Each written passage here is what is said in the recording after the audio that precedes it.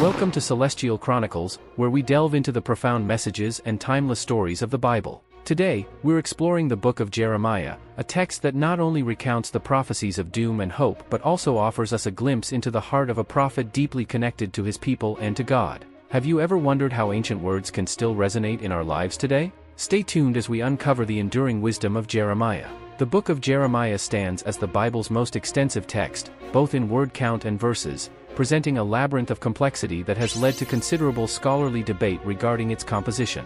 This prophetic text chronicles the mission of the prophet Jeremiah, addressing the Israelites during the period leading up to and following Jerusalem's conquest by the Babylonians in 587 BCE. Jeremiah's orations deliver stern rebukes and foretell doom for a nation steeped in idolatry. Initially, his prophecies are issued with the hope of inspiring repentance, but as the people persist in their transgressions, Jeremiah forewarns of unavoidable doom.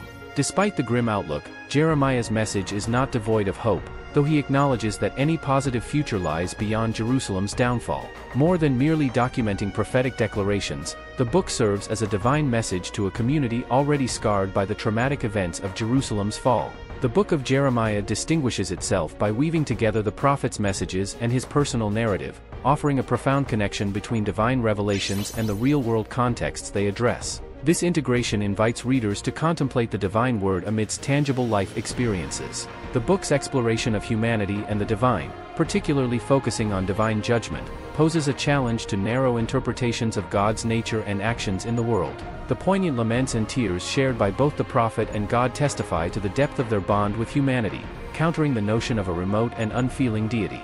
Moreover, Jeremiah's pioneering use of New Covenant terminology has made a lasting impact on the broader biblical canon, promising a transformative relationship with the divine. Why is Jeremiah so important? Jeremiah's significance lies in the intimate portrait it offers of a devoted servant of God. The book is replete with personal reflections that reveal Jeremiah as more than a messenger. He is depicted as a compassionate individual who empathized deeply with his people, sought justice against wrongdoers, and was mindful of his own well-being. Crucially, Jeremiah provides the most vivid depiction of the new covenant that God planned to establish with humanity through the coming of Christ.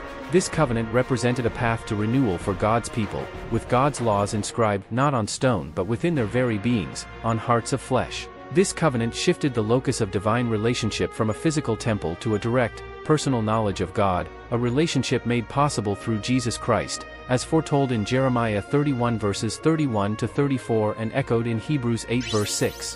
What's the big idea? The central message of Jeremiah's prophecies, delivered during Judah's final years before the Babylonian exile, is predominantly one of impending judgment. This theme dominates the first 45 chapters, underscoring the consequences Judah faces due to its persistent unbelief and rebellion.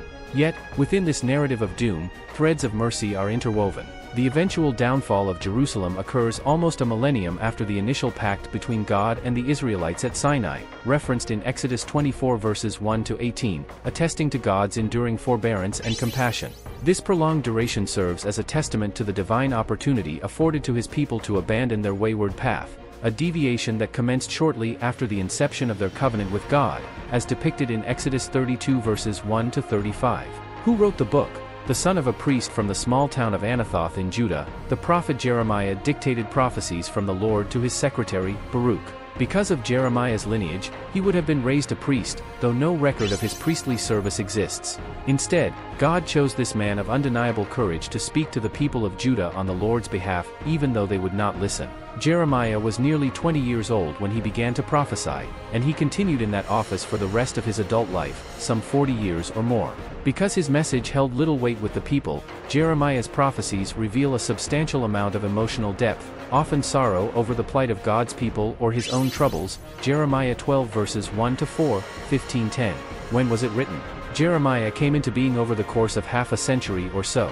It was probably completed sometime during the Babylonian exile, 587 to 538 BCE, though some consider the editing of the book to have continued even later. Where do I find it? Jeremiah is the 24th book of the Bible, the second of the major prophets, sandwiched between Isaiah and Ezekiel. As we come to the end of our journey through the book of Jeremiah, we're left to ponder, what does it mean to have a covenant written not on stone, but on our hearts? How can we find hope amidst the warnings of judgment?